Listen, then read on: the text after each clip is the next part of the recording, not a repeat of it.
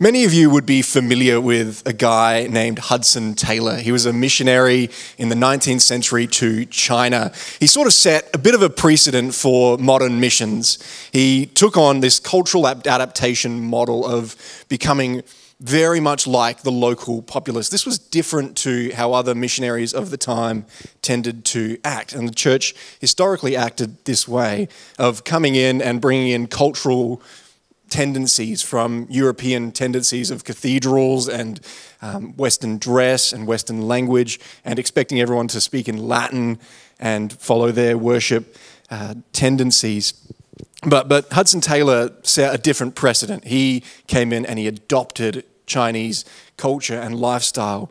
And this helped him gain the trust and the respect of the local people. He connected powerfully with the Chinese people, that there's still a decent church growing in China despite the significant oppression there.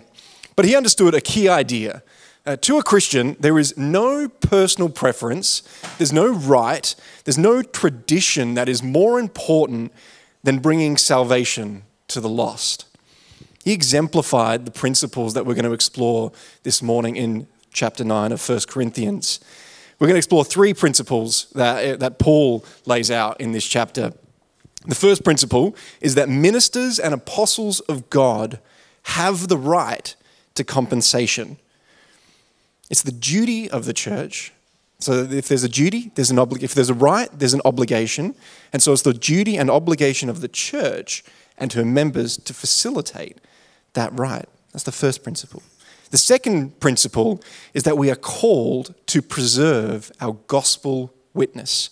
A faithful Christian, whether they're a minister or not, should be willing to sacrifice their rights, their preferences, and their entitlements to maintain their gospel witness. Paul is going to show us how he lays aside his right to compensation in Corinth for the sake of his gospel witness.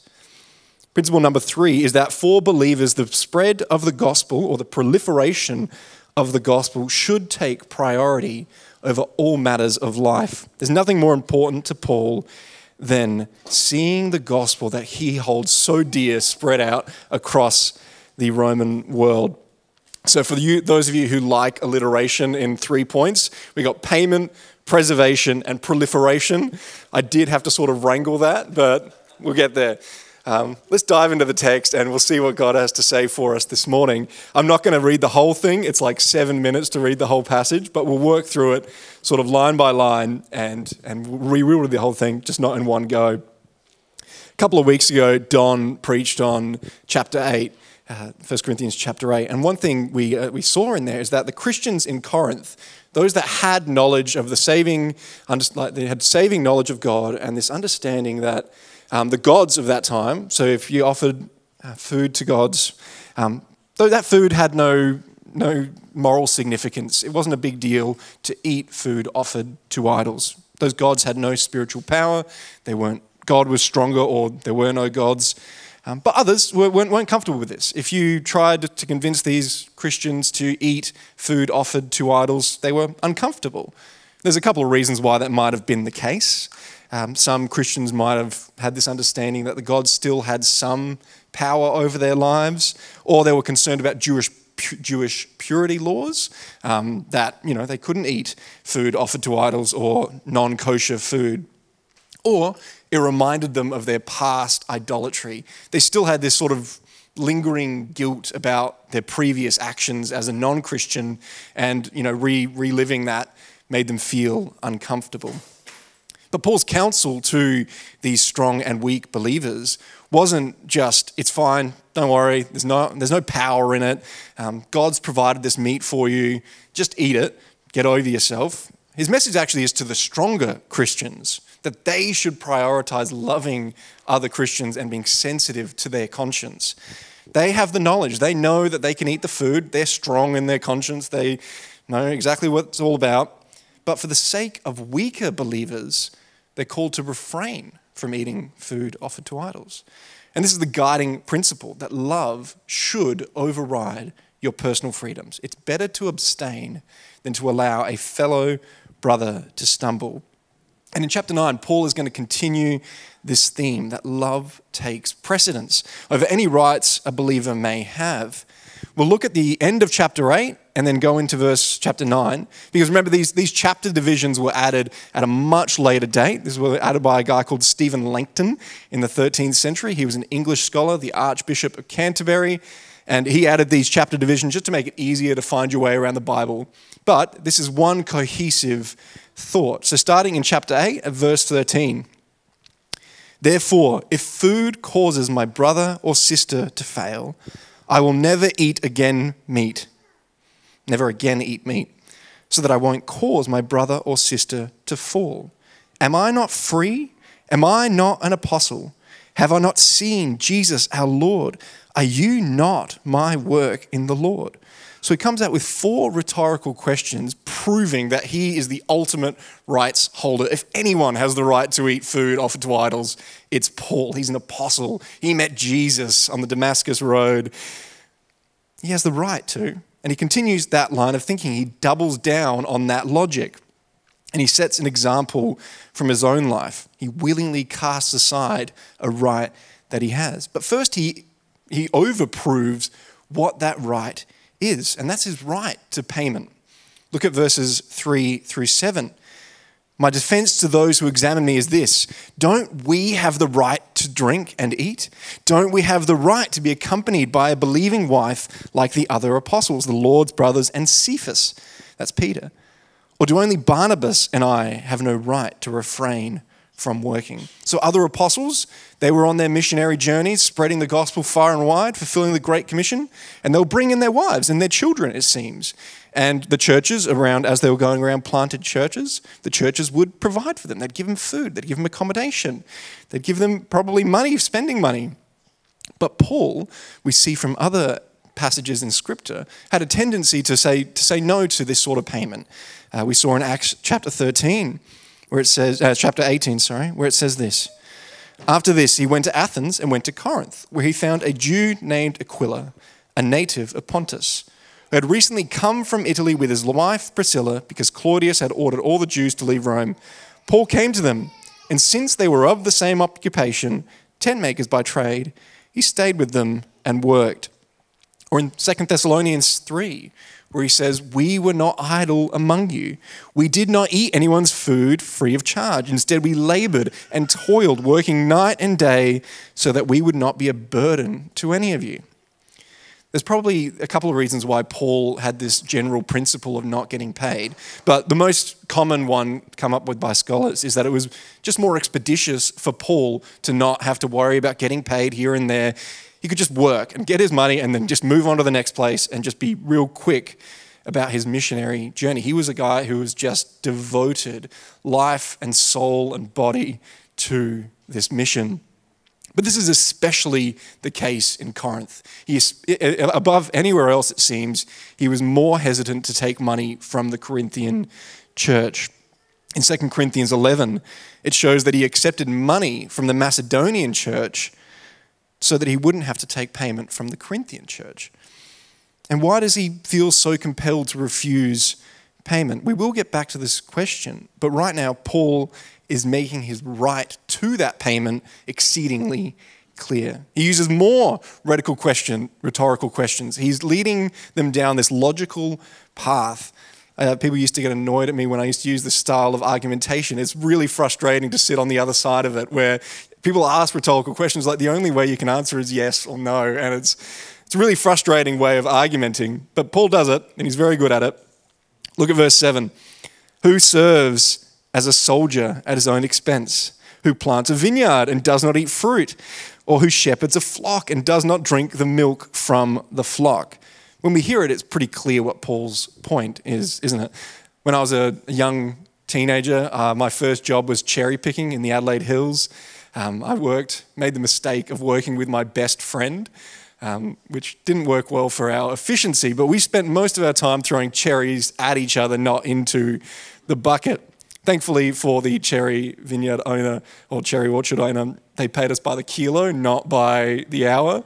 So it worked out to like $4 an hour. It was awful. But we still got paid for our work.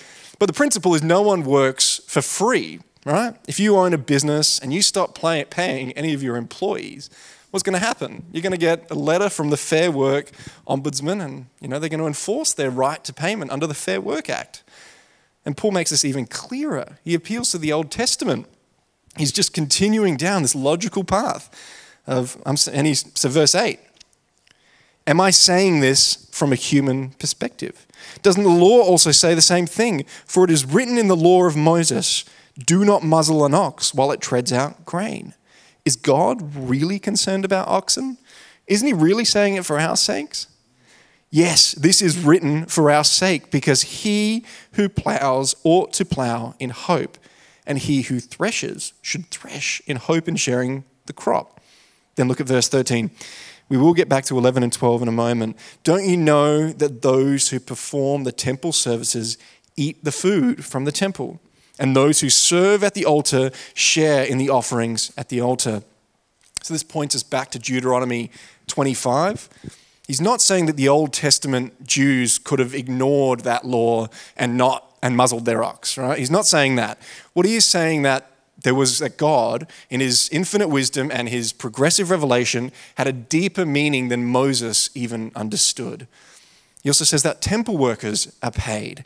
Look at the Torah in Numbers 18 and other Old Testament passages. It makes it clear that the Levitical priests, the sons of Aaron, are entitled to a portion of the grain and the oil sacrificed to God. And he makes this point clear in verses 11 and 12. This is what he's leading to. If we have sown spiritual things for you, is it too much if we reap material benefits from you? If others have this right to receive benefits from you, don't we even more? Then look at verse 14. In the same way, the Lord has commanded that those who preach the gospel should earn their living by the gospel. Paul and ministry workers have the right to compensation. As I said before, where there are rights, there are obligations. This is a fundamental principle of ethics, a basic rudimentary principle of ethics. One of the things that came up in my international law studies is that this idea of right to food. We believe that everyone has this right to food. I want everyone to have food in the world.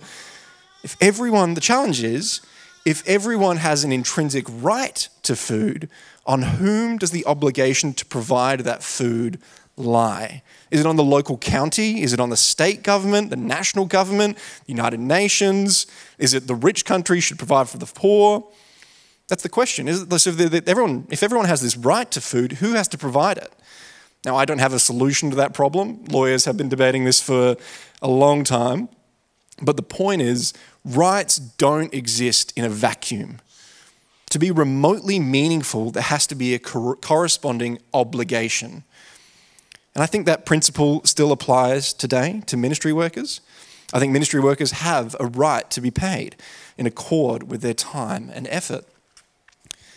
And I think there is a corresponding obligation on the church and her members to facilitate that's right. It's not the right of the church or any individual to actually withhold because they want to. It's actually on the I don't think Paul is setting up an expectation that ministry workers should refuse. Most apostles at this time seemed more than willing to take payment. I don't think Paul calls them out. I think if he had a problem with it, he would rebuke them. But he seems very comfortable with the fact that ministry workers are paid. He just refuses himself. But the discretion lies on the right holder, not the obliged party. We do need to be careful with this, don't we? This is a challenge that the church has faced, especially in recent times, where pastors are demanding huge paychecks to fund their luxurious lifestyles, to get their jets, to get their Bentleys, to get their mansions. Paul's not talking about them. He's talking about ministers who work a normal job and are paid a normal amount. Paul's point is that there is an obligation, and he wants to overprove this point that he has this right to payment.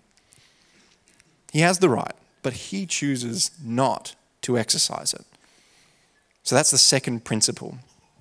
Faithful Christians and ministers should be willing to sacrifice their rights to maintain their gospel witness, to preserve the gospel witness they have in their local context. Look at the rest of verse 12. Nevertheless, we have not made use of this right. That's Paul and Barnabas. Instead, we endure everything so that we will not hinder the gospel of Christ. So Paul's forsaken his right to payment for his labors because he feels the necessity to preach the gospel free of charge. There's this internal, irresistible force that's burning up within him.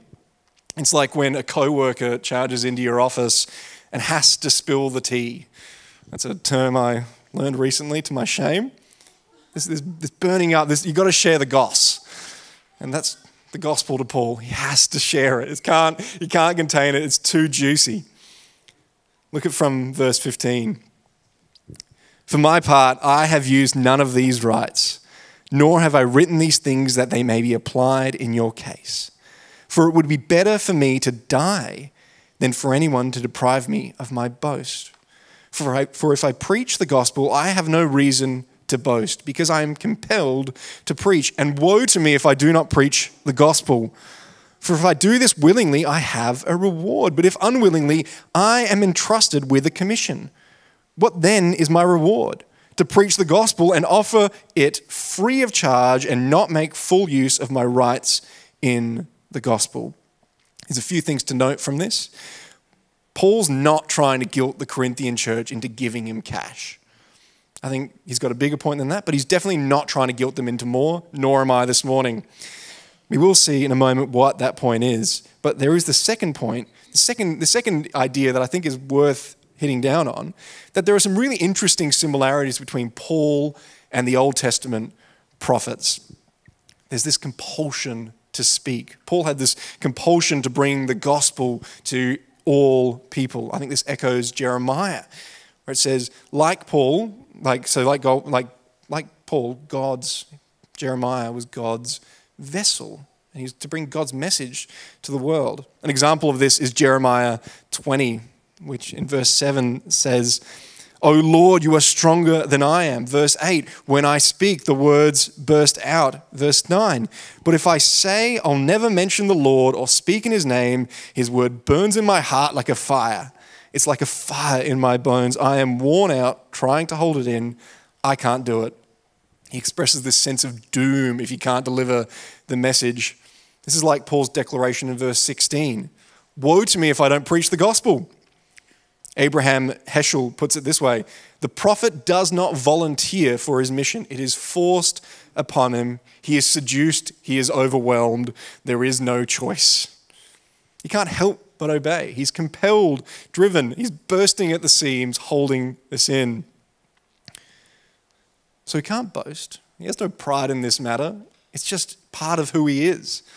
And that's the call on us as believers as well, I believe, to be so filled with the gospel that we can't help but share it with our friends and co-workers.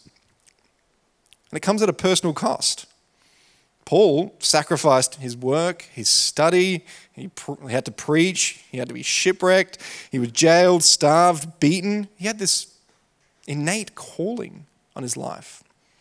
He suffered isolation and suffering for the sake of the gospel. And he was more than willing to do it. He delighted in his sufferings because it showed God how committed he was. He took pride in the fact that he was so on board with God's mission. So why does he forsake the right specifically in Corinth? I don't think it's super clear, but I think there's at least two possible explanations. I think the first is to avoid misunderstanding. We come back to this principle of the sophists in Corinth over and over and over again. There was this idea of sophist patronage. So this expectation that if you funded a sophist's lifestyle, you would expect some loyalty and favor and good marketing from the sophist in return. But he wanted to free himself from any indication that he had that obligation. He wanted to prevent further divisions in the church as well, because if one patron is patronizing Paul and the other is patronizing Peter, that's going to only lead to further divisions. Paul wanted to be an impartial leader of the church. He didn't want any hint of parity. Second is to set an example. Corinth was notorious for being materialistic. So he self-supported. He didn't want to profit from the gospel in that sort of context because it might have alienated poor members who couldn't afford to patron Paul. So he hits on this right that it is better to love than to enforce. And so for the sake of preserving consciences, because in this context, it's their conscience might have been hurt by patronizing Paul. And so this whole point stretches from chapter 8 through to chapter 10. We're going to hear about it in next week as well. It's always better to love than to enforce. This whole situation reminded me of a Shark Tank episode. There's a guy called Johnny Georges, what an incredible name, who invented the tree TP. And it was this cone that goes over tree saplings, and it saves a ton of water, protects the saplings from storms, and he was only charging like $4.50 for this thing. And he comes in and he's like, they're farmers, why would I charge them more than I need to help them grow their crops? And one of the sharks, Kevin O'Leary, a really nice guy for sure, he was pushing back saying, well, why don't you charge like $12, $13? You know, then there's enough profit, enough fat in there to get me a cut. And Johnny Georges, as a response, was, but you're selling to farmers. And he's the most adorable guy. You should look it up. But Johnny Georges had the same principle as Paul here. He had the right to charge more. He could have. He probably would have got away with it. But he cared so deeply about his people, the farmers, that he was willing to forsake that right for their sake. And Paul is challenging us to do the same, to think outside of ourselves, over and above others, to fulfill Galatians 5:14, which says, for the entire law is fulfilled in keeping this one command: love your neighbor as yourself. Or Colossians 3:14, which says, and above all these virtues, put on love, which binds them all together in perfect unity. We're called to live differently to the world. I think this is highlighted in Shark Tank, that dichotomy. We're meant to be marked by love and compassion and gentleness and sacrificial living for each other. The world tells us to hold on to our rights, to charge the $12 for the tree TP, and enforce them whenever possible. Think back to chapter 6 where we talked about lawsuits, where the Christians were suing each other for petty things. But Paul's sacrificial life challenges this mindset. True Christian freedoms is incompatible with over-enforcement of rights. In fact, true Christian freedom is the willing laying down of those rights for the gospel and for others. Think about how this impacts how we live. How does it impact how we spend our money? We're entitled to spend it however we want. But if our motivation is love for our fellow brothers and sisters, I think it should impact our spending habits. It should impact how we spend our time. Maybe we give away a weekend for the sake of others. Or our homes. I think we treat, especially in Western Australian culture, we treat our homes as this personal retreat where no one's allowed in. But maybe consider how it would impact a discipleship group or community dinners or housing someone. This would be a huge sacrifice to your right to privacy, and it would be a huge inconvenience. But it presents like huge opportunities for ministry and for gospel witness. I think this is especially challenging, this whole passage, to ministers and missionaries. This was particularly challenging to me. I don't think all ministers or missionaries need to take no wage. But the challenge that came to me, and I hope any of you that would be considering ministry or missions, is that would you do this for free if it would impact your gospel witness? I would like to think I would. I hope I would. But God willing, by the Holy Spirit, I don't have to. I don't know. I don't want to, but I will if needed. That's the conclusion I came to, at least in my head. But Paul's not just concerned about loving believers. This is a huge part of his ministry. He's hugely passionate about it. But his goal, his fundamental goal, is to spread the gospel that he holds so dear. This gospel that saved him on the Damascus Road. This took him from a guy who wanted to kill Christians and was just passionate against Christ to someone who is so overblown with God's mercy and kindness to him that he can't help but spread it far and wide. This leads us to our final principle, the proliferation principle. For believers, the spread of the gospel must take priority over all areas of life. Paul's ultimate priority was the advancement of the gospel, and he willingly sacrificed his rights and his entitlements and preferences for that purpose. The mission of sharing Christ with the world with no right, no desire, no pain too great. This shapes his entire identity. Look at verse 19. We'll read through to the end of the chapter. Although I am free from all and not anyone's slave, I have made myself a slave to everyone in order to win more people. To the Jews, I became like a Jew to win Jews. To those under the law, like one under the law. Though I myself am not under the law, to win those under the law. To those who are without the law, like one without the law. Though I am not without God's law, but under the law of Christ, to win those without the law. To the weak, I became weak in order to win the weak. I have become all things to all people so that I may, by every possible means, save some. Now I do all this because of the gospel, so that I may share in the blessings. Don't you know that the runners in the stadium all race, but only one receives the prize? Run in such a way to win the prize. Now everyone who competes exercises self-control in everything. They do it to receive a perishable crown, but we an imperishable crown. So I do not run like one who runs aimlessly, or box like one beating the air. Instead, I discipline my body and bring it under strict control, so that after preaching to others, I myself will not be disqualified. Paul demonstrates his absolute commitment to the gospel. And he does this in 4 ways. To the Jews, he was already a Jew, but this creates this distinction between his Jewish ethnic heritage and his new identity in Christ. His identity in Christ as a saint, someone changed, transcends his cultural loyalties that he might have. What does this mean as Australians? Are we Australian first or are we Christian first? But Paul was able to adopt the Jewish traditions, adopt the Jewish mindset for the sake of evangelism. To those under the law, these are converts throughout the empire. They were the same as Jews. They followed the same laws as the Jews. They were kosher. They followed the right feasts. And he showed them respect. He kept their conscience clear. We saw this in Timothy, in Acts chapter 16, where Timothy got circumcised for the sake of the gospel. Now that's the handing over of a right.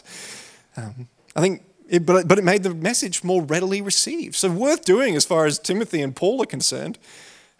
But that's commitment. To the third group, those without the law. These are the Gentiles. Now many of their practices were unequivocally immoral. And Paul is not saying you can engage in immoral actions for the sake of the gospel. He says in verse 21, I am not without the law of God, but under the law of Christ. There's this law that is eternal and binding on Paul. He can conform all of his preferences, all of his entitlements, all of his rights to fit within the culture. What he can't do is conform the law of Christ to fit within the culture. So he didn't conform entirely. He didn't engage in sin or immorality, but he was culturally sensitive. And the outcome was a church in Corinth that was thriving. This hedonistic culture somehow accepted Paul and his law of Christ. Paul's final group is the weak. This is probably not the same group as those in chapter 8. It's probably the poor and the lower socioeconomical classes. And Paul wants to identify with this group the most. He wants to be self-supporting. He wants to offer the gospel freely to them without cost. There's no barriers to entry into Christianity. There's no moral ladder you need to climb. There's no amount you need to give in cash or anything like that. The church stuffed this up in England at one point. They were charging a fee to get through the door to sit in a pew. If you couldn't pay the fee, you sat outside the church. I have serious problems with that, and I think Paul would have serious problems with that. What's interesting is he didn't have a category for the strong. He didn't make himself strong so that he could minister to the strong, but this brings us back to our central point. It's the duty of the strong to accommodate the weak. Fotopoulos argues that Paul is actually calling out the strong. The strong are actually in the wrong, it seems, I think in Paul's mind. They're enforcing their right to the detriment of the weak. Kemper and Rosner argues that this passage actually demonstrates the spiritual immaturity of the strong, not their maturity. That's the point of verses 24 to 27. Athletes train, whether you're boxing or you're running, it requires a ton of discipline. We saw this in the Olympics. You have to be the best of the best of the best to compete. Believers are called to exercise similar self-control, to have discipline over your desires and your rights, discipline over your prideful desire to enforce your entitlements, discipline over your personal preferences, over what clothes you wear, what food you eat, what movies you watch, what language we use. We must live lives that are marked by discipline because we need to direct our love outside of ourselves. Our motivation should be to love others and to make the gospel known, not to enforce our rights. We want to make the gospel known to the Jews and to the Gentiles, and we want to do it with love and gentleness and kindness, not by enforcing our preferences on them. This has been a missionary failure throughout the years, as I said before, bringing essentially colonial power and making that synonymous with the Christian message is a huge problem for the gospel witness. It's imposing preferences where there is no need to. And this erodes trust, and it's presented huge challenges in places like South America where there's still that sort of lasting imperialism that's a problem. But back to Hudson Taylor. I'm going to finish this sermon with just an extract from one of his letters. It's a little lengthy, but I think it's worth listening to. I've modernized the language a little bit to sort of make it more palatable. But yeah, listen in and we'll read the whole thing. We are dealing with a people whose customs and traditions have developed over centuries, even millennia. Their preferences aren't baseless. Those who know them well understand and respect these customs, recognizing their necessity due to the climate, resources, and the unique nature of the people. China is perhaps the most religiously tolerant country in the world. The only objection they have to Christianity is that it's seen as a foreign religion with a tendency to align believers with foreign nations. I'm not alone in believing that the foreign dress and mannerisms of missionaries, sometimes adopted by their converts and students, the foreign appearance of chapels, and the overall foreign vibe associated with the religion have significantly hindered the spread of Christianity in China. But why does Christianity need to appear so foreign? The Bible doesn't require it, nor does it make sense to insist on it. Our goal is not to strip away their cultural identity, but to bring them to Christ. We want to see Christians in China who are true believers, but also truly Chinese in every way. We hope to see churches led by Chinese pastors and leaders worshiping God in their homeland, in their traditional clothing, in their native language, and in buildings designed in a distinctly Chinese style. And this is the key part. If we really want to see this happen, we should lead by example. Let's adapt to their ways as much as possible, becoming Chinese in every way that isn't sinful, so that we might save some. We should wear their clothing, learn their language, and try to understand their habits and diets. Let's live in their homes, making only necessary changes for health and efficiency. Later in that same letter, he emphasizes the main reason for this adaptation. Let the love of Christ motivate you to connect with the Chinese people and present your message in a way that honors Christ. Don't hold back. Fully dedicate yourself to him and you won't be disappointed. This echoes Paul perfectly, doesn't it? I feel like Hudson Taylor was reading this passage as he was writing this letter.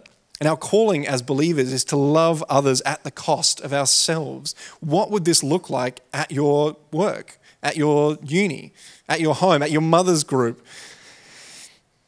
Just think about what it looks like to give away your entitlements and rights to preserve your gospel message, to prioritize others daily, to live out Philippians 2, verse 3. Do nothing out of selfish ambition or vain conceit.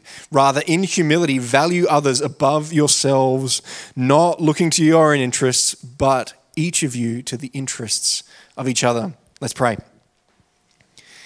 Heavenly Father, we thank you for your word, which challenges us.